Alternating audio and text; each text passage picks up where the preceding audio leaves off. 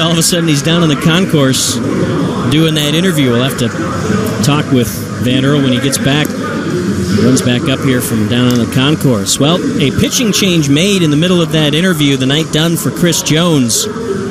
And on from the Norfolk bullpen is right-hander Suk-min Yoon. Yoon, a former member of the starting rotation for the Tides earlier this year, now pitching in a relief role. He is 28 years of age, 6 feet tall, 187 pounds, out of Guri, South Korea. A member of the Orioles' 40-man roster. And a guy they signed in 2014 out of the professional league over in Korea. Was playing for the Kia Tigers in 2013. So Suk-min Yoon is taking over for Jones.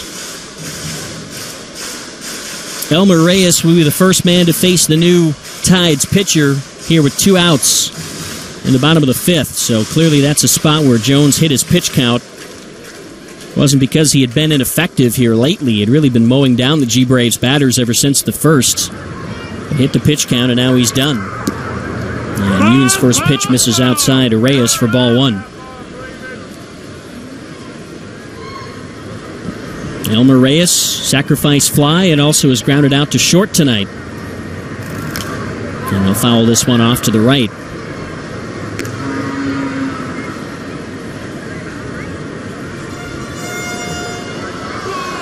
Elmer Reyes, a native of Nagarote, Nicaragua. Not a real baseball hotbed per se. Here is the 1-1. Swung on and lined to right. That'll fall in front of Quinton Berry, and a base hit for Reyes to greet Suk-min Yoon. Well, Reyes has been trying to go the opposite way all night, and finally one sits for a base hit, a pitch out away from him, and he goes with it. And even though Berry was playing shallow and right, he can't come in and catch that ball. So 2-out single for Reyes. That is the 8th hit of the night for the G-Braves. Hits now tied at 8 aside. And that will bring up Sean Kazmar.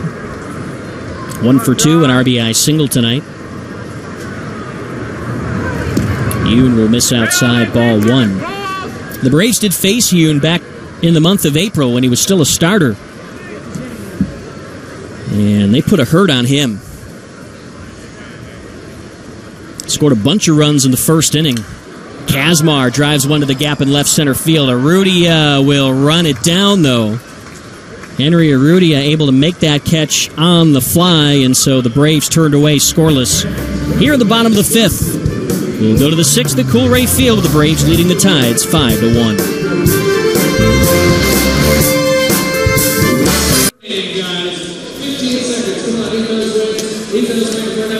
So now we're going to the bottom of the 6th. Yes. 6, 5, 4, 3, 2, 1. We are trying to read a 3. And the only way to test this is by the amount of meat on those wings. All right, we're going to give this one to Will. Let's give it to Will. Braves on top of the Tides 5-1 as we move into the bottom of the 6th inning here at Coolray Field in Lawrenceville, Georgia. Dave Lazat, Van Earl Wright. And David Pollock and Joe Leonard and Maria Shaninis. And who else we got? Anybody? Who else? I think that'll about do it. Can we get anybody else in here to talk to? I don't think we have, and I don't think that we're scheduled to have any more guests. Football night here at Coolray Field. We'll see a lot of the different jerseys from around the ballpark. What is that jersey? Was that a K-State jersey? My first thought was Penn State, but it had too many stripes. Yeah. Oh, there's Brandon with his Eagle jersey. Yeah, it's a Brent Selleck jersey. He was my backup tight end at my fantasy team a couple of years ago. Ozzie Martinez leading it off. Suk-min Yoon gets his first full inning of relief work.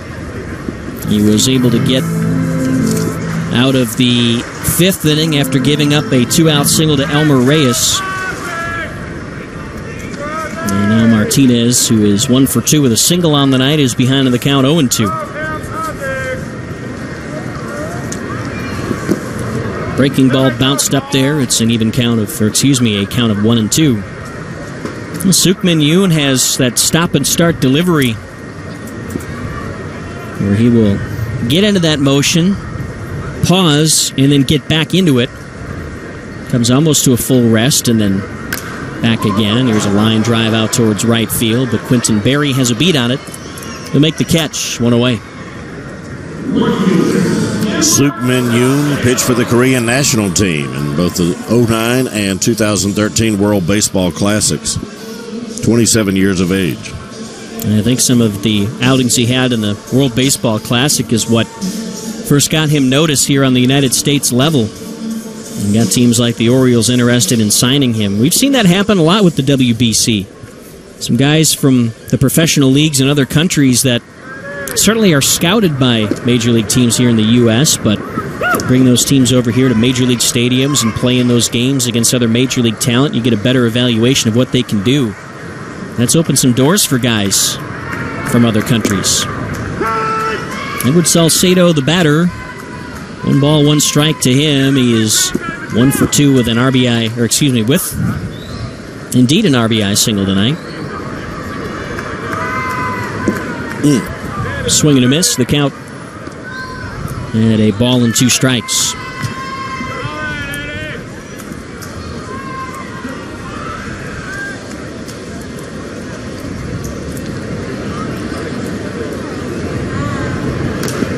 Fouled off to the right by Salcedo, up over the roof. Wind is picked up. We had no wind about an inning ago, and look at that. You see the flags in left center field. It's a driving wind out that way now. 1-2 pitch. Salcedo checked his swing. He is able to hold up.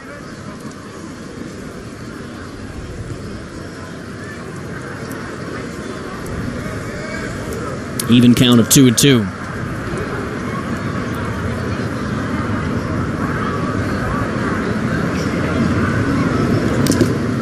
Fouled off right at home plate. It's set underneath the catcher Clevenger. The count holds at 2 balls, 2 strikes. Peeking out towards the bullpens, there is some action out in the pen for Norfolk. And I don't see anything going on out there in the Gwinnett pen. It's quite possible a reliever got loose and then sat back down, but I haven't seen much action at all. And by the way, Kanakoa Texera is at 90 pitches. So he's up near the top half of his pitch count. Probably send him back out for 1 more inning, but I would imagine to see action start soon. 2-2 pitch. Tagged on the ground out of the reach of the diving third baseman Paredes. That's into left field and a base hit for Salcedo. He's going to try and push it for 2. Throw coming in by Urruti and not in time. Almost overslid the bag. But Salcedo will keep a hand on it, and he's in there. Certainly a base hit. I took my eye off Urruti. Let's get a look at it again. Does he make an error here? Found the hole between third and short. And Urrutio's had a tough night in the field. Handled that too casually. And then his throw was off the mark. Yeah, that'll have to be a double then. That's Salcedo just having a heads-up base running play to realize that Urrutia was slow playing it.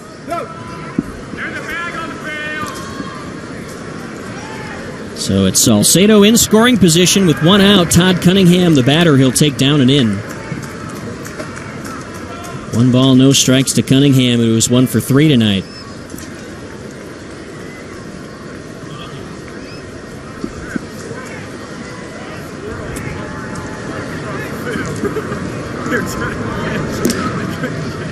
Left upstairs, 2 balls, no strikes. Braves trying to score for the first time since the 5-run first inning. But Kanakoa Texera has made that lead stand up. Yoon the 2-0, swing and a miss by Cunningham.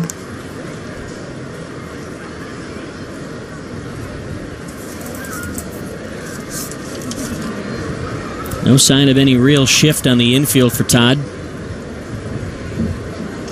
Corner outfielders playing shallow. Really, all 3 outfielders playing fairly shallow. And Cunningham will take up and in for a 3-1 count. Cunningham with a .291 average against righties and a .266 against lefties. Facing the right-handed Suk-min Yoon. 3-1 pitch. Up high, ball 4. Runners at first and second base. So Cunningham will add a walk to his evening. And bring up Tyler Pasternicki. And Yepes, by the way, the third first base coach for the night. They've been moving around in that position like we've been moving around in our broadcast tonight. Trying to keep guys fresh in that first base coach's box. Well, here is Tyler Pasternicki, a single, a ground out, and a fly out tonight. Time called for by the catcher, Clevenger. Braves trying to extend upon their lead here in the 6th inning. And Salcedo was taken off to third base. Suk-min Yoon turned around, had not delivered towards the plate yet. And nearly had Salcedo in a rundown. Salcedo will casually get out to about a 4-step lead. Here's the first pitch to Pasternicki, swing and a miss. Big cut.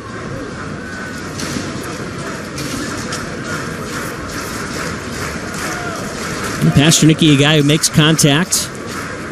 Salcedo and Cunningham, the men on the base paths, they both run very well.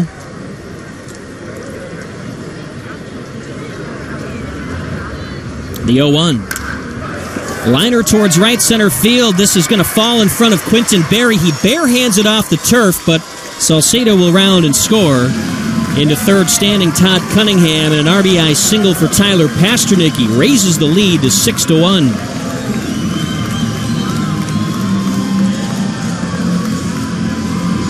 Nice even swing there by Pasternicki. Taking the ball the opposite way. Braves have done that very well tonight. Boy, they really have. Seems like half of their 10 hits, at least, have been opposite way base hits. And that you just got to love to see. And now maybe a concern for Suk-min Yoon on the mound, as not only is he visited by their pitching coach, Mike Griffin, but also, actually, I thought for a minute that was the trainer, but no, that is actually the interpreter. So it's not an injury issue, it's just they bring out the interpreter with Griffin to talk to Suk-min Yoon. So does the umpire give him twice as much time? No. Well, maybe a little bit more lenient, yes, but I wouldn't say twice as much time. Trying to find out if they list the interpreter here on the roster. Some teams do that, but I don't see it on here. And as we talk about that situation, the batter, appropriately enough, is Christian Bethencourt. Signed his first pro contract at the age of 16, did Bethencourt. And after playing professional baseball in America, he's a native of Panama, he said, I need to learn the language. And boy, has that really been one of the best decisions he's made. That has served him very well. First pitch swinging is Bethencourt, goes to a knee. Strike one. Now, of course, there's no problem communicating with anybody on the pitching staff. I guess unless you have a guy from Korea, like the Tides have now with Yoon. I wouldn't put it past Christian to be able to get on that Rosetta Stone and probably learn Korean. No kidding. He's a sharp guy. He is. Got under this ball, though, towards the line and left. That is Urrutia with space to make the catch. Tagging from third. Here comes the throw to the plate. It's not on line, and so tagging and scoring is Todd Cunningham. The lead now 7-1. Didn't look off the bat of Bethencourt like that was going to be deep enough to score the run from third base, but of course Cunningham runs well. And we've seen some less than accurate throws, let's say, from the quarter outfielders here for the Tides. Urrutia, as you mentioned, having trouble in the field, but able to field it cleanly, but cannot make an accurate throw. Cunningham with excellent speed. Not a problem tagging up from third base. So it'll be a sacrifice fly for Christian. The lead is their largest of the night at 6 runs. And now 2 away with a runner at first, Tyler Pasternicki. And Joey Terdoslavich, the hitter. Suk-min Yoon uncorks to the dish, down and in.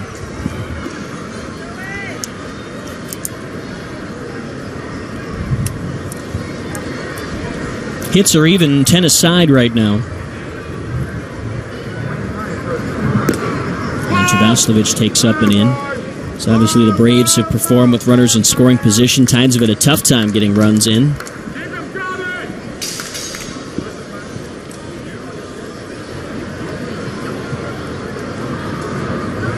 2-0 from Yoon across the outside corner. Strike one called, 2-1.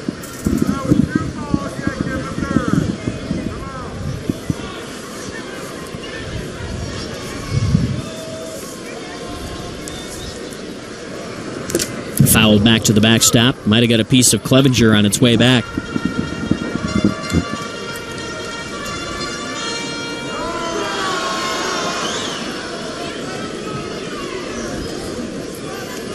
Looks like Joey has found a groove. He's just got a good rhythm about him lately. 2-2. Consistent energy he's putting off. Ball gets away, though. And that's a wild pitch charge to Suk-min Yoon. He bounced it up there. Pasternicki will race on down to second. They weren't holding Tyler on anyways. So he might have been able to... I guess you don't want to call it runner indifference here in the sixth inning, but he might have had his take of second anyways. Well, 3-2, so the payoff to Trdoslovic, down and in. Ball four, runners at first and second base. I was about to say Pasternicki will be taking off, but not at second with nobody at first. But the walk puts runners at first and second. And Brandon Boggs will bat from the left side for the first time tonight.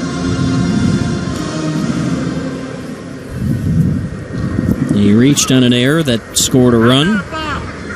And also scored a run himself. Fouls one off the mask of Clevenger. 0-1 the count. This is game 3 of the 4-game set. Braves trying to take a 2-1 series lead and then hope for the series win tomorrow on a Sunday afternoon at Coolray. Fouled back by Boggs. Will be televised again tomorrow.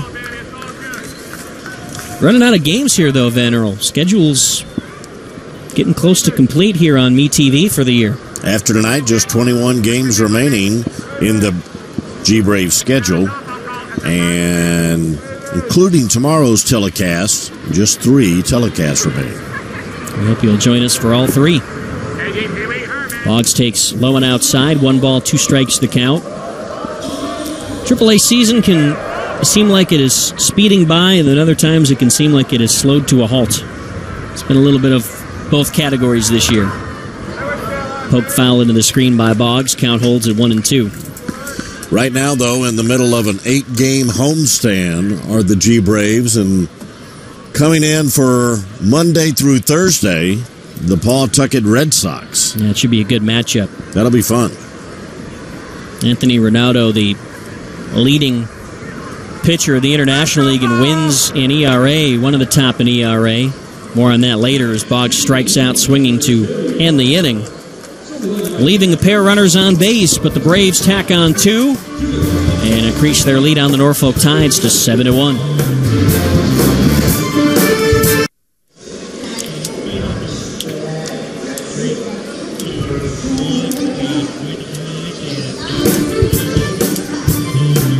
There is Al Horford of the Atlanta Hawks joining us here at the ballpark tonight. We've had all kinds of guests, Van Earl. No kidding. This has been a star-studded evening, and Horford looks deep in thought. What he's doing is that he's focusing on his upcoming NBA season and looking to have the kind of offense that the Braves have produced tonight.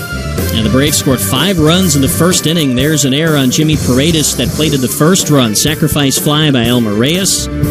That scored Christian Bethancourt. Sean Kazmar added an RBI single.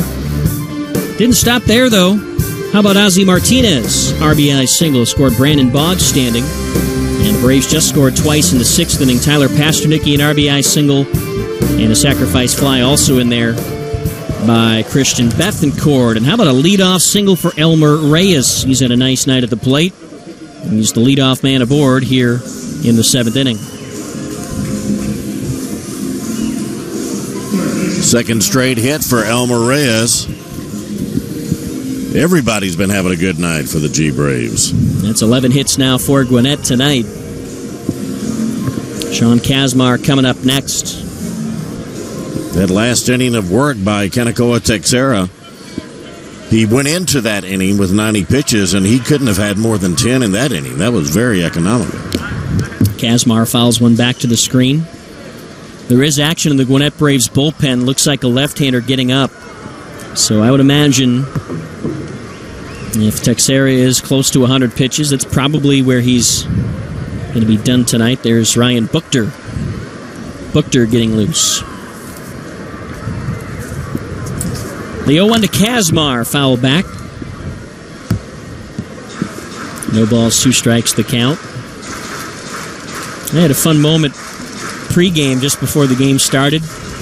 Sean Kazmar is down on the field watching the big video board here at Coolray Field, and they played some Packers-Bears highlights in honor of NFL night. Kazmar raised 2 hands in the air as he singles into center here. I'm not sure who was enjoying that more, you or Kazmar. I was kind of enjoying watching Kazmar enjoy it. Let's put it that way. He was doing his best Randall Cobb impersonation.